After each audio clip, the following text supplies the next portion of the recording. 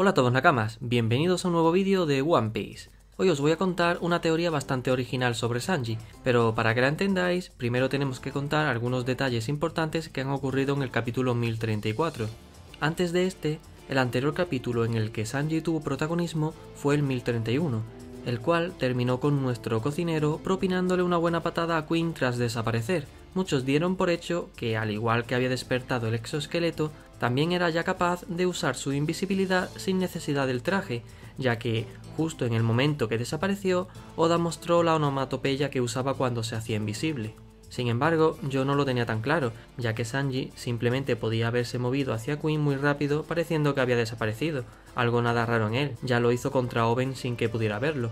Pero sí es cierto que por otro lado, había razones para que Sanji sí pudiese hacerse invisible sin necesidad del traje, razones que por un lado también vuelven a remarcarse en el 1034.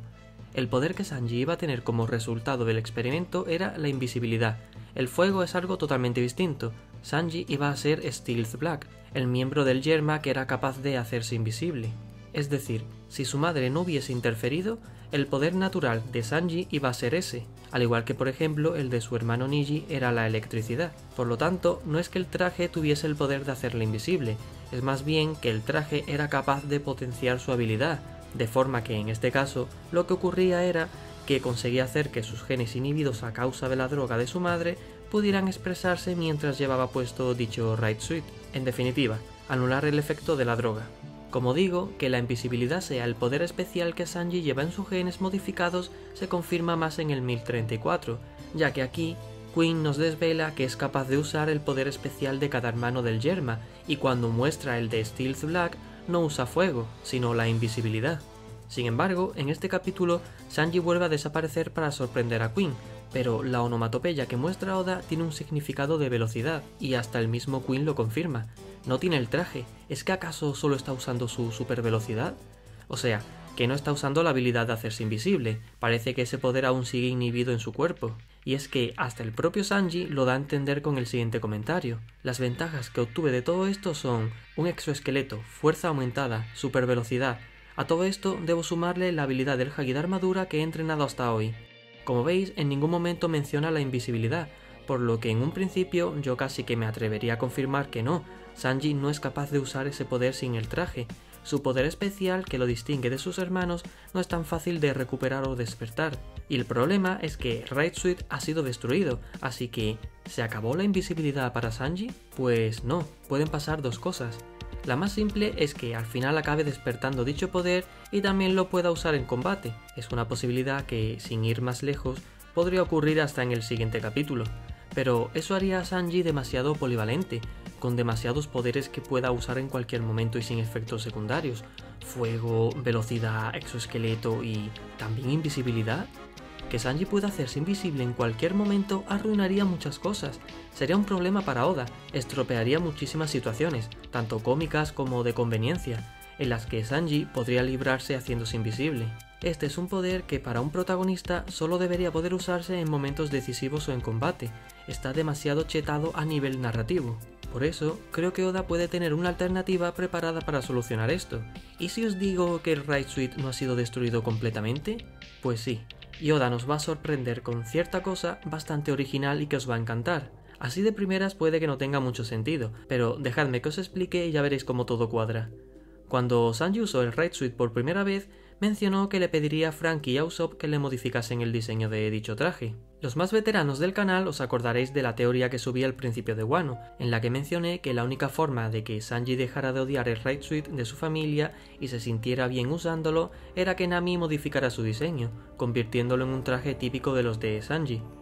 La razón es simple, se convertiría en un recuerdo de Nami en vez del Yerma, y, según los databooks, Nami es la que mayor puntuación tiene en la cualidad del sentido de la moda, además de que ya la vimos en una ocasión haciendo de costurera para arreglar el sombrero de Luffy. Pero obviamente necesitaría la ayuda de Franky y Usopp, ya que se trata de un traje con mucha tecnología incorporada. Tiempo después, Sanji parecía que nos había confirmado esa teoría con la escena de Page One cuando hizo ese comentario de que quería un nuevo diseño. Sin embargo, a pesar de que los Mugiwara han tenido muchos días de preparación antes de la guerra, hemos visto como el Right Suit sigue teniendo el mismo diseño de siempre, que para nada pega con la elegancia de nuestro cocinero. Esto nos confirmaba que no íbamos a ver ese nuevo diseño en la guerra de Wano, y para colmo, ahora Oda nos ha mostrado cómo Sanji destruía el Raid Suite, cosa que no nos ha preocupado mucho, ya que creíamos que gracias a haberlo utilizado había conseguido despertar todos sus poderes, como su exoesqueleto. Sin embargo, esto no ha ocurrido por ahora con su habilidad más especial, la invisibilidad. Si Sanji no consigue despertarla, la única forma de utilizarla será volviendo a usar el traje. Esto suma puntos a que no haya sido destruido. De hecho, me extraña que un dispositivo tan avanzado que dota al usuario de gran resistencia haya sido totalmente destruido con una patada. Estoy seguro de que se van a cumplir las palabras de Sanji, es decir, las de que Frank y Usopp modificarían el diseño. Si no, ¿para qué escribió Oda eso en aquel panel? Este mangaka nunca deja nada al azar. Posiblemente alguno de estos dos Mugiwara en algún momento se encuentre en el Raid Suite en el suelo casi destruido, y se lo guarden para repararlo más adelante. De esa forma, Oda aprovecharía para modificar su diseño y que ya no haga referencias al yerma, haciendo que Sanji no lo odie. Pero, ¿qué diseño debería tener para que Sanji aceptara vestirlo de nuevo en situaciones de emergencia? Pues aquí es en donde mi compañero Domador de Humo se le ocurrió una idea súper interesante y original. Quizás el nuevo Raid Suite no se convierta en un traje típico de Sanji, sino que también tenga un diseño algo peculiar que lo distinga de sus trajes normales. Es posible que Oda nos haya dado suficientes pistas para saber qué va a ocurrir. Actualmente, el Raid Suite de Sanji está inspirado en Stealth Black, un miembro ficticio del Yerma 66 retratado en la tira de prensa Sora el Guerrero del Mar. Mientras este traje representa a su familia, Sanji seguirá odiándolo, pero ¿y si con la modificación del diseño acaba representando a otro personaje? En concreto, a justamente el protagonista de la historia, Sora, el Guerrero del Mar, un estereotipo de héroe que, acompañado de un robot gigante, luchaba contra el Yerma 66. Sería gracioso que Oda tuviera todo planeado para mostrarnos una escena que haga referencia a esto el día que Sanji estrenara este nuevo traje. El cocinero estaría representando a Sora, acompañado de su amigo el robot gigante, que en este caso sería representado por Franky, montando en el Franky Shogun, el que le ha ayudado a diseñar el traje. Además, su madre, la que le enseñó los buenos valores y a la que sí le tenía cariño, también se llamaba Sora, nada es casualidad. De esta forma, Sanji dejaría de ser Stealth Black y pasaría a ser lo totalmente opuesto a lo que significa el Yerma 66, el que luchaba contra ellos. El problema es que este traje en un primer momento recordaba a la marina, cosa que Sanji tampoco puede representar. Sin embargo, si os fijáis bien, el traje de Sora también es muy similar a otro personaje que hemos visto. Si actualmente Sanji tiene mucho aprecio a alguien, es precisamente al que de verdad considera como su padre, Zeph. Y qué coincidencia, casualmente usa una ropa de cocinero muy parecida a la imagen de Sora, un traje blanco con un pañuelo azul. Efectivamente, el Raid Suite pasaría a representar algo mucho más sencillo, pero que es mucho más importante para Sanji, la imagen de un jefe de cocina. No es casualidad que cuando ocultó su identidad en Wano y utilizó el traje, se hizo llamar Osoba Mask. En conclusión, a nuestro cocinero no le importará usar el Raid Suite en el futuro para ocasiones especiales en las que necesita hacerse invisible o requiera de más poder. Es como si fuera una transformación en honor a su padre Zeph.